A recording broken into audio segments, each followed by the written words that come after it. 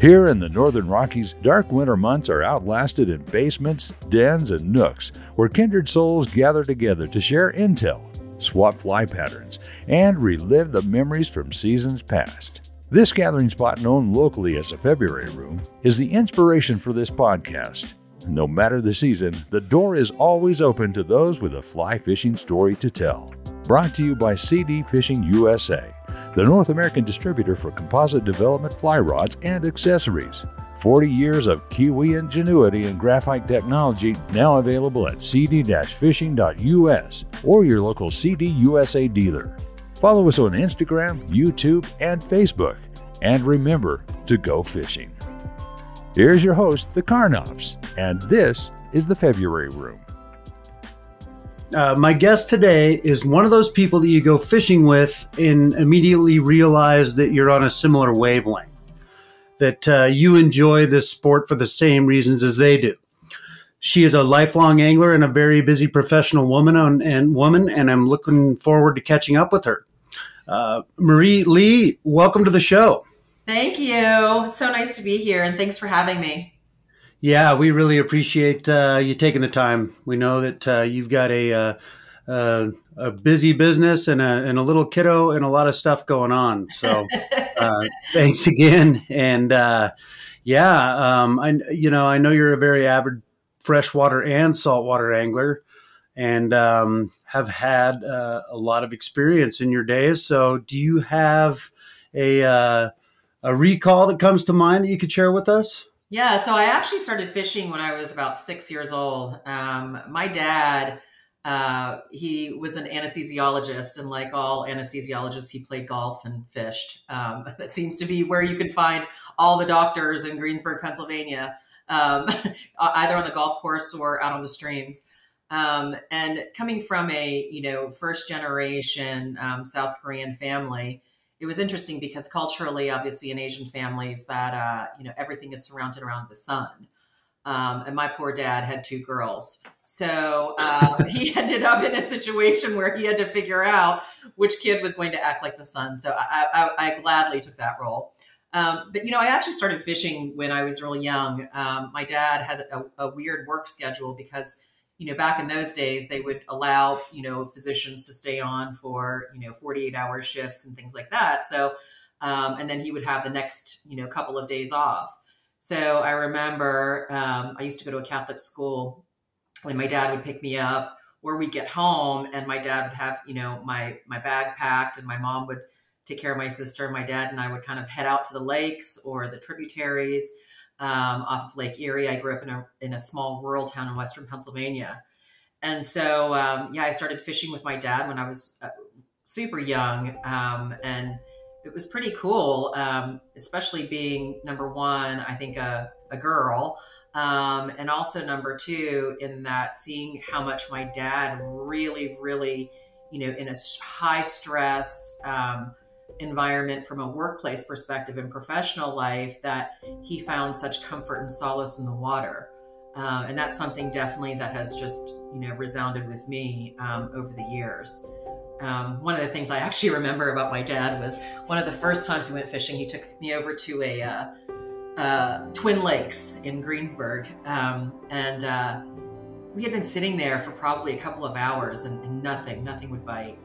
He had, a line out with two hooks on them, and he had to actually go use the restroom. And this is back in the day, back in the 80s, when you could actually leave kids alone for a little bit. So he went to go use the restroom right up the hill.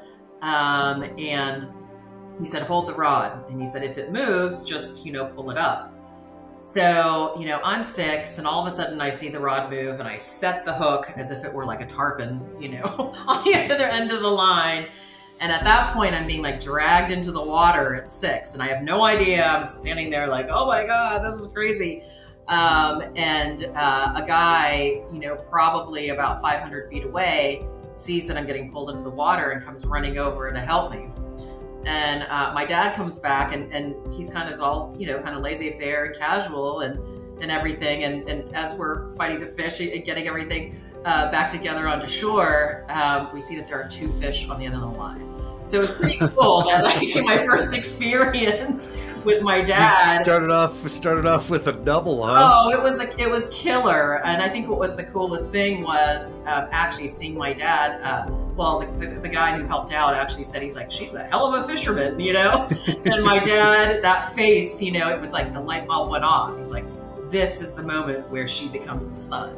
So, yeah, and it's really great just because, you know, we shared not just the love of fishing and not just fly fishing, but conventional gear too.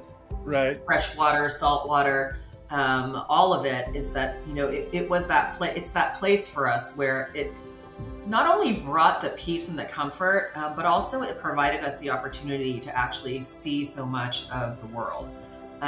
You know, even whenever, you know, I got older, I would take the week of July 9th off, which is his birthday, and we would, you know, we'd pick a new place to go fishing every year. And so it's been, you know, a hell of an experience, you know, doing something like this, loving it so much, you know, and getting to share it with really, like, you know, your best friend, your mentor, your buddy, your dad, you know, the whole 9 yards. Unfortunately, my dad passed away kind of unexpectedly last October. You know, I can say that, you know, it's been a year and there is kind of that gaping hole that's there, you know, missing my fishing buddy, missing my dad. But it's interesting is that every time that I am on the water, it's such a great remembrance that, you know, he's provided me with that, yeah, it's wonderful. Yeah, it's crazy. My dad's birthday is July 9th as well. Oh, wow. Yeah, how about that? And he passed away in 2020. I'm actually, as soon as we're done with this recording, I am taking my kids and driving out to Eastern Oregon, and I'm going to go build a rock cairn in his memory out where we all kind of together. So yeah. Anyway, not to sidetrack, but I can totally relate. That's who I fished with growing up and who introduced me to the sport. And, you know, those are my most cherished memories, are fishing and hunting with my dad. It really is. You know, I think one of the things for me that actually makes such a significant difference is that, you know, in life is so stressful, you know, as it is, you know, and I think COVID has definitely been a factor in that too. But I'll tell you that, you know, my professional life is, I own a biopharmaceutical consulting company, and I've been doing this for 25 years, and it's stressful, you know, and it's a lot of hours. It's a lot of brain stress. And, you know, to be able to give your child something, you know, a self-soothing tool, where, you know, it can certainly be shared with friends and loved ones, and, you know, a great day out in the water with your friends or your buddies, but also something that's also like really self-soothing, right? Where Right. even if you're alone, that you learn to self-soothe and you learn to reflect and not have to have the stimuli of external people to make you feel better, but really kind of come into oneness with yourself. It's like the greatest gift. You know, I'm going to be 48 in January, and I actually have a 4-year-old. And so that's one of the things that I think about is that, you know, what are the things that I can give to him, right? That will help him in his adult life, and, you know, through midlife, through, you know, growing old as a person. I think one of the most important things, honestly, is teaching someone, number one, independence, but also number two is that, you know, to really learn to be self-reliant in an emotional, mental, and spiritual way as well. So I definitely, yeah, learned that from my dad. And I like totally, it's funny. You know, being a girl in the sport, and, you know, for me, it's that, you know, it's always kind of like raises eyebrows a little bit. Maybe not so much in freshwater, certainly in saltwater it does. So, but, you know, I just encourage all the dads out there who have little girls, even if you do have a son, you know, unlike my dad. But even if you do have a son, it's like, take your girl fishing, you know. And I think more than anything, it's not just the stillness and what you get afterwards, but man, the experiences my dad and I had together traveling and the relationship that we had because of that the love for being outdoors, the love for the environment, the love of conservation, the love of fishing together and spending time together. It's just something that really does. It lasts a lifetime and beyond. Yeah, our 4-year-old daughter is just obsessed with fishing. We took her up to the family cabin in Wisconsin this summer, and I mean, it was nonstop. Like, if I was around, she's like, "Dad, let's go." She'd grab her pole, go out to the end of the dock. Oh, so and you know, of course, the kids next door were catching fish on worms, so I had to sit there and, you know, cut up the earthworms, which is a pain in the ass. And and then, you know, the poor bluegill take them too deep half the time, but it was every cast, and she was just going nuts for it. It was really cool to see. And so now she's like, where's my rod in this pile? And I'm like, well, you know, so I made something up and I pulled out this one, and, you know, this one's yours. She starts crying. She's like, no, that is not mine. Well, you know, like, Justin, I think by next year, you know, for next season, is that you buy her own little pocket knife, and you know what I mean? And she'll be doing picking up the gross earthworms on her own. Yeah, for sure. Yeah, you know, that's something that I picked up on right away, fishing with you.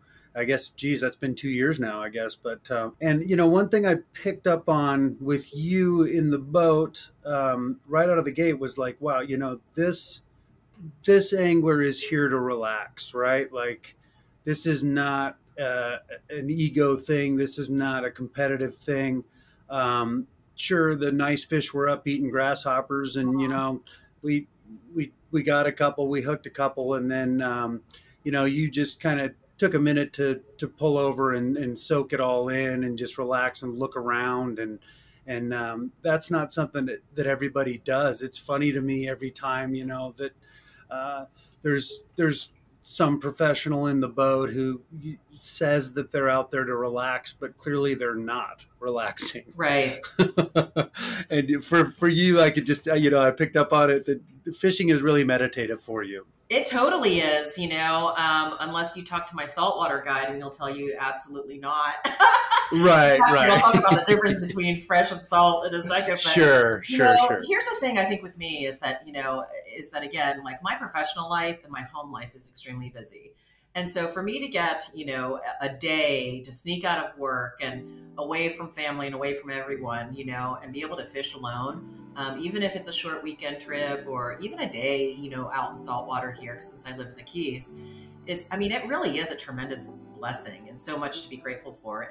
And so I guess, like, whenever I fish, you know, there are days, trust me, where I, you know, have all of this energy and I'm like, you know, guns a-blazing and I want to fish hard. But I'm going to tell you that those days are probably few and far between, because mostly is that I like to get out in the water, you know what I mean, and experience everything that's around me. I love listening to you all, you know, rowing that drift boat, you know, or the slight body movement where I think you're going to turn right versus left, or, you know, and taking in just the beautiful surroundings that we have. I mean, in this kind of great country of ours, we have so many unbelievable landscapes.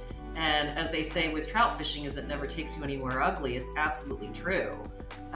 So for me, it's like, I just want to shut everything off. You know, I always say, even though I own my company, it's like, I always say I'm sneaking out or I'm playing hooky from work. It's like, man, I love that. You know, I'm running away from my boss. I'm running away from, you know, everything, just to get out there and really understand and feel and get recentered, you know, in terms of God's creation here. I'll say, to be honest with you, that for freshwater fishing for me is incredibly relaxing and incredibly just so therapeutic. And there are many days, I really love to wade. So, you know, there are many days when, you know, I used to love to go out and wade and sit on the bank for a while and just watch and listen and all of that. And then you compare that to saltwater fly fishing, which is a lot of hunting. You're on the bow on a platform, staring, hoping to see fish, pretending to see fish, maybe even, you know, on those slow days, you know, where every rock and grass looks like, you know, a fish. But It's totally different, for me at least, in saltwater, because it's incredibly intense. I think by the day's end in saltwater fly fishing is that it really is like you're hunting and hunting and hunting for those limited shots that you get at tarpon, bonefish, and permit and kudas. But it's much less predictable, if you will. But the thrill, that thrill of the chase, the thrill of the couple seconds you can possibly get in terms of throwing it out to a rolling tarpon and seeing if she's going to eat, and watching that is just like so incredibly rewarding. At the end of the day, fishing is fishing to me in terms of, it is really about the experience and not the outcome. So some of my favorite days actually have been, and some of the days that I've learned the most, have been days that have been, quote, fishless days. But again, like for me, it's about the experience and not necessarily, the outcome. Right, right. So so you don't necessarily have a preference between saltwater and freshwater fishing. It sounds like you kind of appreciate both of them for different reasons. Yeah, I totally agree with that. I mean, I love it. I have to tell you, I didn't trout fish this year, and I feel like my soul to some extent is empty. It's just a place, at least for, freshwater fishing for me is totally meditative and relaxing and centering and beautiful. The only other experience I can equivocate that to on saltwater is just watching rolling tarpon, and seeing these beautiful, migratory fish in this like enchanted dance, and it's coordinated and it's just so fluid. But again, when you're seeing those, those rolling tarpon and when they're daisy chaining, it's that, your guide's going to want you to cast. Right. So, to some extent, it kind of ruins the meditation. But, at the end of the day is that it's just, they're both such magical experiences. I was lucky and honored enough to fish the ladies tarpon fly tournament this year.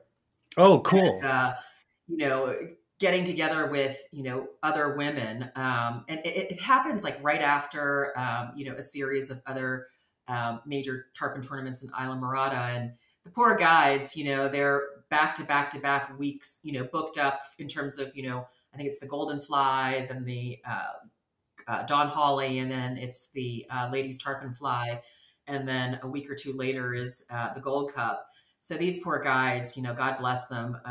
They absolutely, deserve every ounce and more of what they make. They're pulling us through, wind, rain, the whole nine yards, because tournament days aren't days that, you can say, okay, it's windy, we're going to go look for redfish.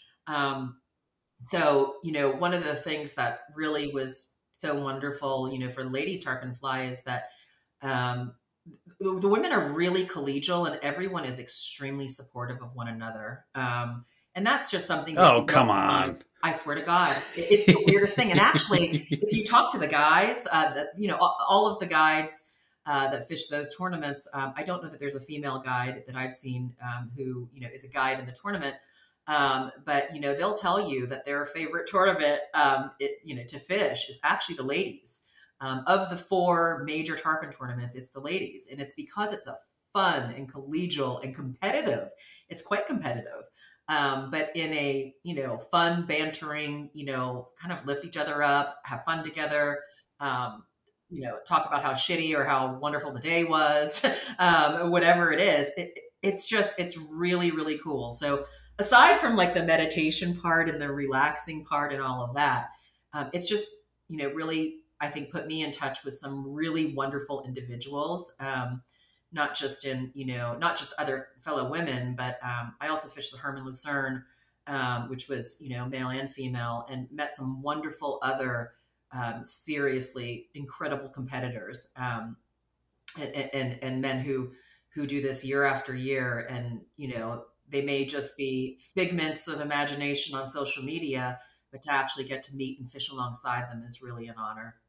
Wow, that's really cool. That tournament scene is in sharp contrast to the picture painted in the book that I just read about, the tarpon book that Monty Burke wrote about the chase for the record and how aggro. And I read that book and I was like, well, God, I don't even want to go tarpon fishing in Florida now. Oh, And, I have done it before. It's been a while, but like, that book just kind of painted a scene of why I don't like fishing and the things that I don't like about it. Not just tarpon, other species as well, where, it's been a really competitive kind of aggro environment. Right. Like, well, this is the antithesis of why I like to fish. I'm out of here. You know what? And I'll say this, at the end of the day is that, it's what you make of it.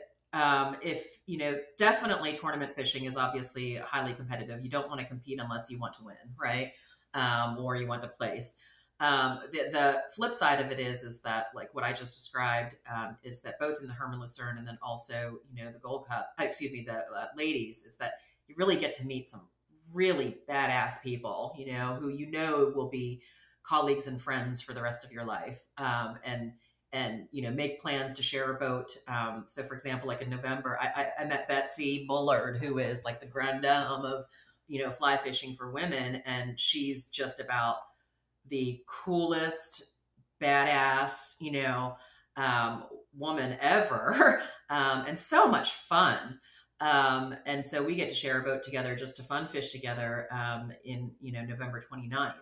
And then I've met some, really killer guides and things like that. But I certainly understand the whole aggro mentality. And I will say that during tarpon season per se, sometimes that it can get like that. But, when you're with a good guide, a seasoned guide, if you don't want to sit along the beach and wait for strings of tarpon to be rolling by, and you happen to be fishing an island marauder or back that way, is that you can always go back into the park. Here in Big Pine, you can always go in the backcountry. We're lucky enough here in the Keys where I believe it's about 30% of our tarpon are actually resident tarpon.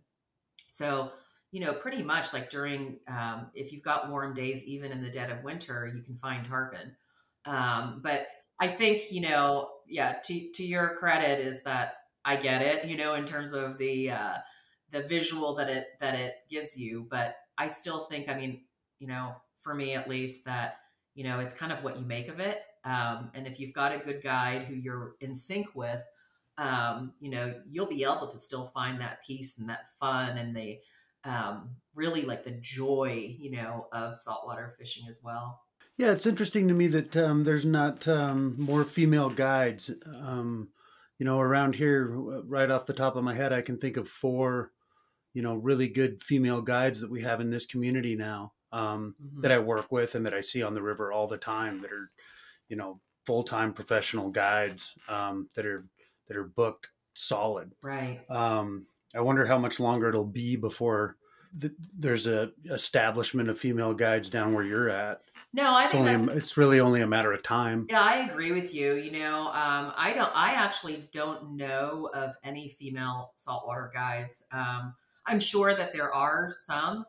I've just not had the pleasure of meeting them or knowing about them. I think that the thing is in the Keys, listen, it's the PhD of fishing here, right? For saltwater fishing. You can go and catch bonefish, at various places of the world. You can go to Christmas Island, you can go to Belize, you can go to the Bahamas, and you can catch the shit out of bonefish.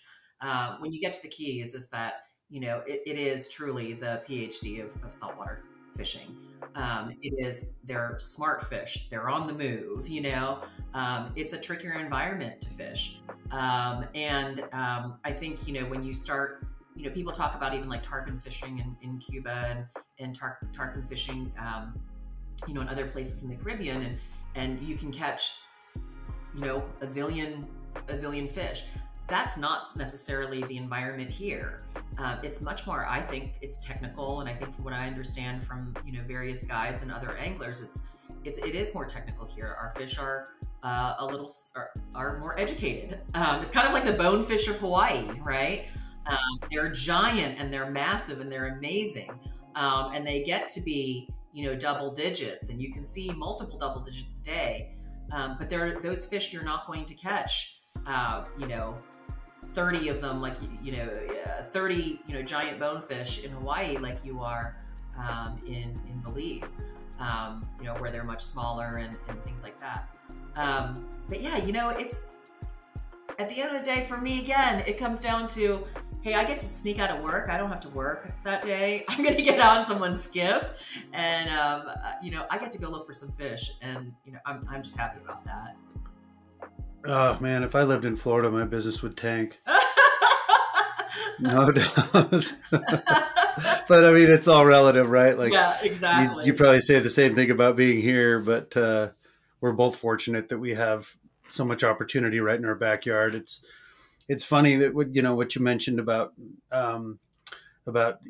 specifically bone fishing, and it goes for any fish, but so often I meet people and the topic turns to bone fishing, and they're like, well, it was just so easy.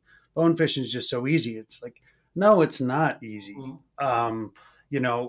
Where were you? What did you see? What did you catch? Because to catch a double-digit bonefish is one of the hardest things in fly fishing. Oh yeah, no doubt. I agree.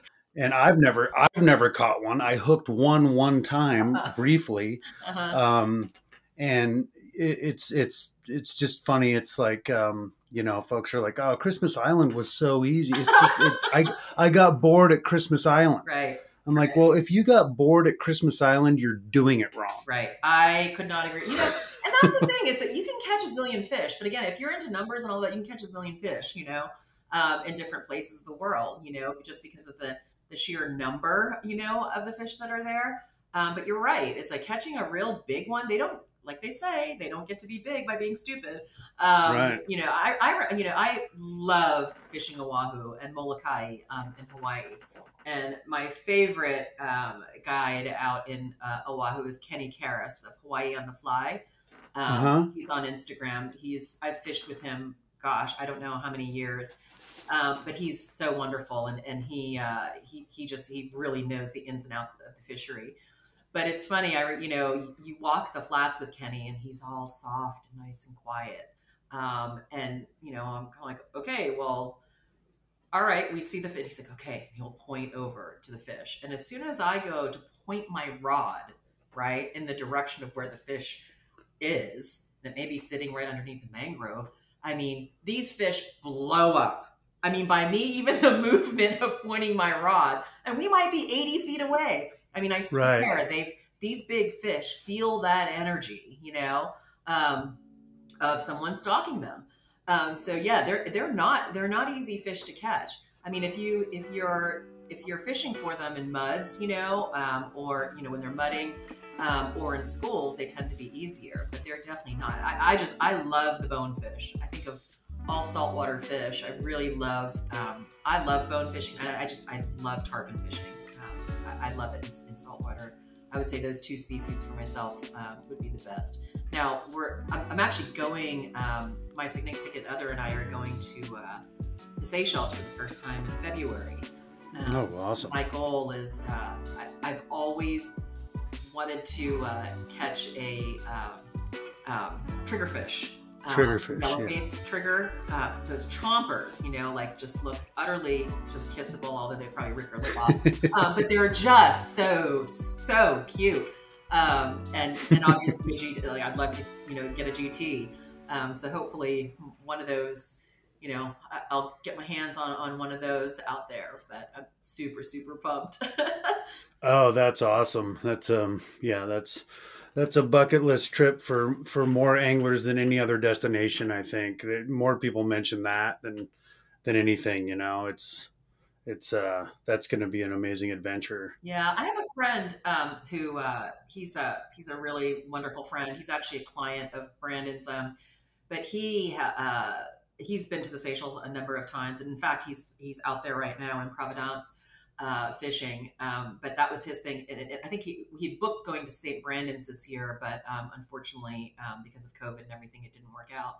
But to see these pictures, you know what I mean? Of it's not just like a magazine picture, right? Of someone you don't know, holding this massive fish, and seeing, these Indo-Pacific permit that he's holding. Actually, he had just gone to Oman, and now he's on his way to Providence to fish. Tough life, huh? Yeah. But yeah, it's really, really neat. And so I'm really looking forward to um, just seeing live, and experience the fishery there, and seeing the different species, obviously, that we don't have here. So I'm pretty pumped. Right. Right. Do they have those, what are they called? The Napoleonic wrasse? I'm not Have you sure. seen those things? I wonder if they have them over there. I've seen them, and I've seen pictures of them from Christmas Island. I've never Uh-huh. seen one. I'm not sure about But that, but they do have these bump heads, parrotfish, the bump head, that they are those are cool. coolest things I've ever Yeah, seen. they're psychedelic. Oh man, they are really, really neat. So yeah, it's just going to be interesting just to see. I don't know, just take it all in, I guess. Yeah, have you caught GTs before So I've thrown in at Hawaii one. or? I've thrown at one, and it was not successful, but it was hilarious. Actually, I was with my brother-in-law, and we were in Hawaii, and it happened to be that in fact, Kenny was not available. His wife was having a baby. He tried to fish me. I hope that she's not listening to this, but he tried to fish me, and he was like, "Well, maybe I can get out of the hospital, if she's having the baby, and fish you for the day." I'm like, "Kenny, don't, because then you'll never be allowed to fish me again. Like, don't do it." But anyway, he had actually That's dedication. yeah, he had actually hooked me up with one of his colleagues, Jake, who is just equally as just great and awesome. But we were out fishing on the windward side of the island, and I was with my brother-in-law. So Jake was pulling around, and we see what we thought it looked like was a bonefish, right? The water was a little bit murky, and there was a storm that came through, the night before. And my brother-in-law, this is probably his like third time. I had taken him up to Lee's Ferry to go trout fishing, maybe 2 or 3 times. So maybe this was his fourth time fly fishing. It was his first time definitely fly fishing salt. He hadn't gotten a bonefish yet. And this was, I think it was day 2. And he was kind of bummed. I'm like, "You just be patient. You'll get one. You'll get one." And so we see this, this dark shape in the water. And so, Jake says, "Hey, 30 feet, at 11 o'clock." And Scott throws it in, and he's able to get it. And all of a sudden he gets tight.